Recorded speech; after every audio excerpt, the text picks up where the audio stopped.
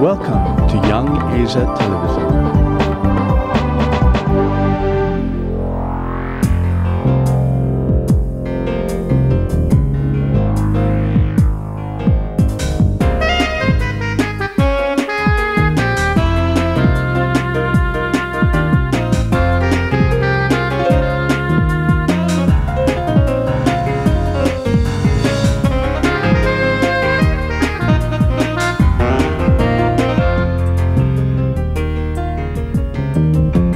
This series is dedicated to all the young people in the world who are working with their communities to make a difference.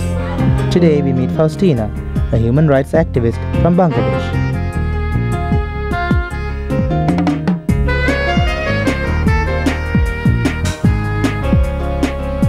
We don't try anymore to convince people why we are activists, why it is human rights that spurs us on to various issues. It's, I think, a lost battle trying to convince people that it is commitment that motivates us on.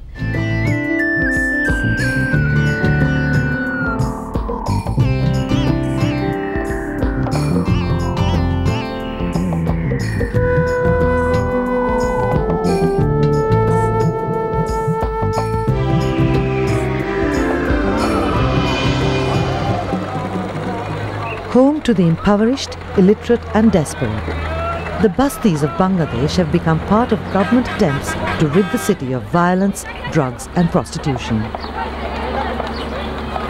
Vices that are believed to thrive in environments like these. The unwanted objects approved for removal, over 1,000 people and their makeshift homes and lives. What shall I say now? I have nothing at all, nobody to look after me. I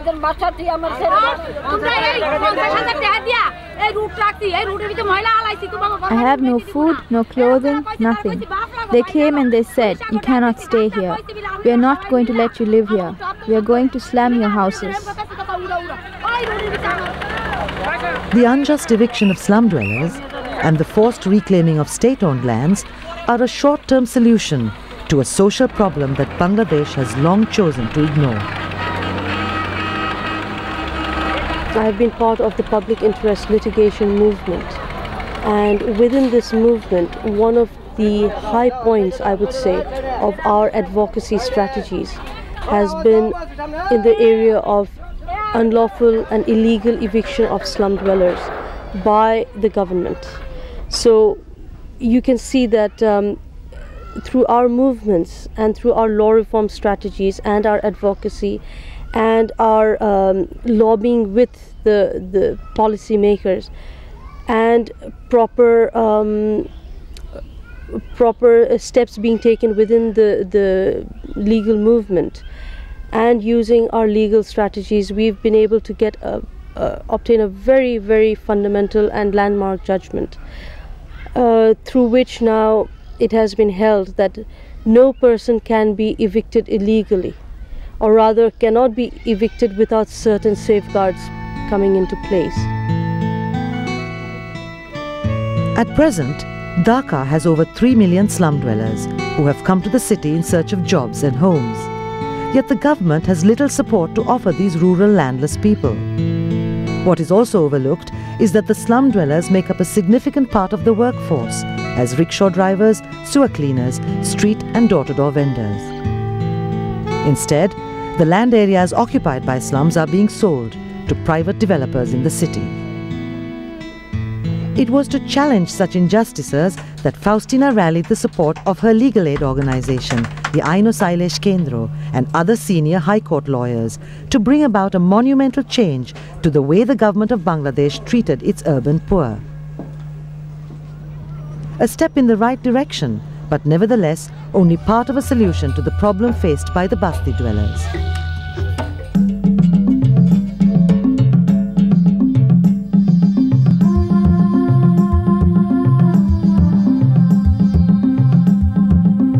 In Bangladesh, an estimated 26% of the women are illiterate, as opposed to 49% literate males in a population of 130 million.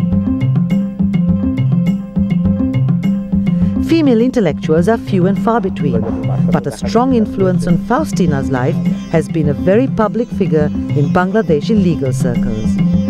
Salma Soban is Bangladesh's first woman barrister, and she's also executive director of the Aino Sailesh Kendro. She has seen Faustina progress from an ambitious law student to a responsible and dedicated legal counselor. Met Faustina as part of the law review group, which you may know is started in the university. A group of young law students got together to learn about the realities of the situation, not just what was in their books. And they did some very useful work on things like medical negligence, and Faustina was part of that group. Enlisting the aid of voluntary workers, Salma and the Aino Sailesh Kendro have been able to build up a legal aid base to assist women who have been wronged by society. It is an issue that is closest to Salma's heart. At the end of the day, we don't just want to advocate and try to access the rights for people, but we also want those people to become motivated towards wanting a just society. Not just justice for themselves. We all want justice for ourselves. We all want to win, even if it might be injustice for somebody else. But if you can get people beyond that more selfish interest into a wider and bring a wider perspective into their lives, I think that that would be an additional advantage of running an organization like Aino Sailesh Kendro.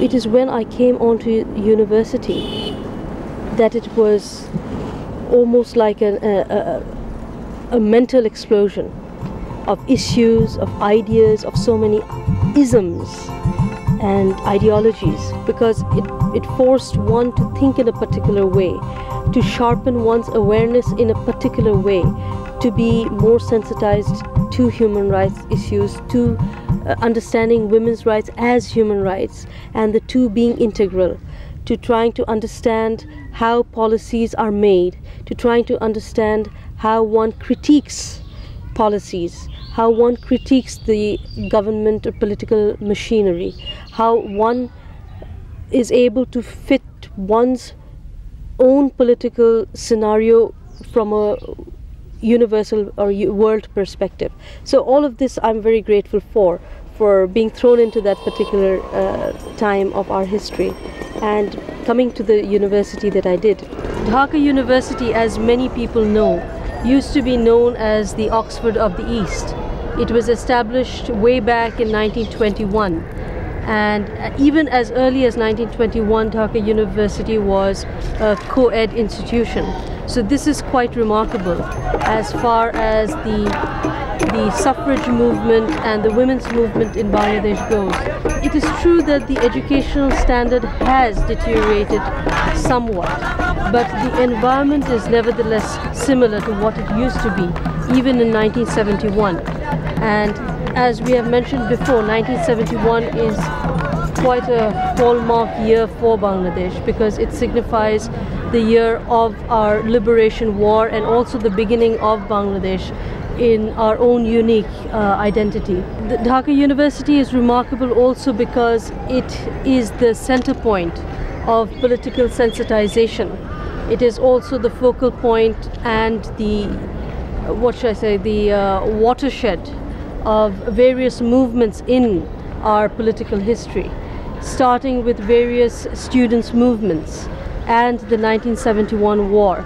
The students of Dhaka University, as well as the other universities of the country, have played a very, very crucial role in the political makeup of this country. So I am very proud to be part of this institution. And although there are various problems, political, economic and academic session jams, but still Dhaka University has signified something very special for our ethos. The youth of Bangladesh, like others in Asia, have played a pivotal role in moulding the political state of their country.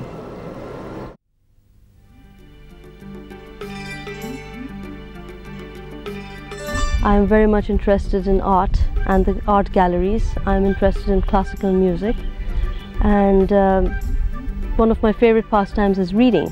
So for that I don't need to go outdoors too much. So most of my personal and social life is made up of being with friends, discussing theatre.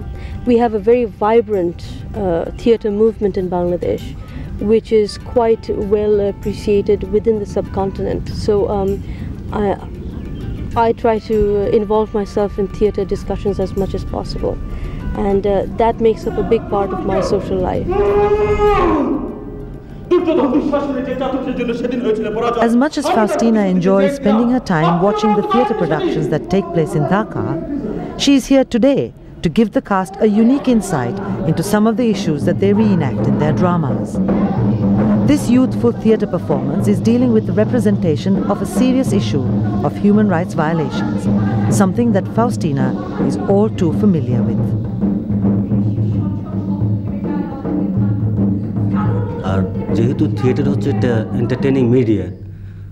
Theatre is an entertaining media through which we can raise social awareness to motivate people on issues like superstitions, prejudice and fundamentalism.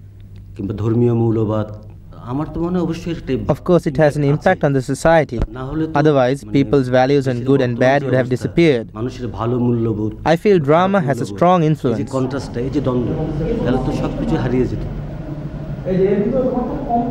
Sulaiman is one of the more famous stage writers and directors in Bangladesh.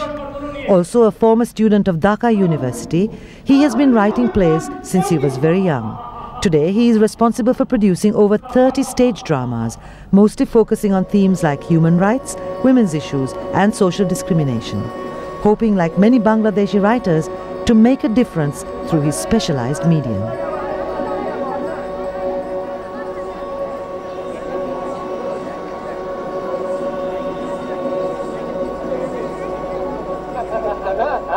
Unfortunately, all the world is a stage for the most inhuman of crimes committed against our own kind.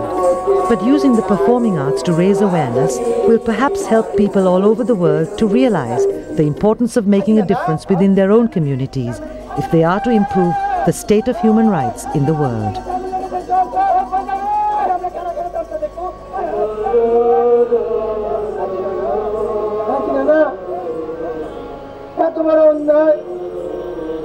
এত বড় অত্যাচার, এত জুলুম তো না আল্লাহ সহ্য করবে না, না না যেটা